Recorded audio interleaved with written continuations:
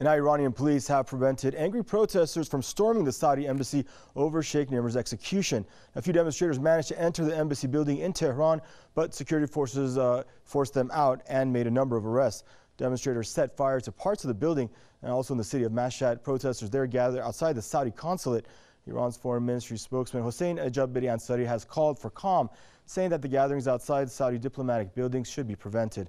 The foreign ministry has also called on security forces to protect all Saudi missions.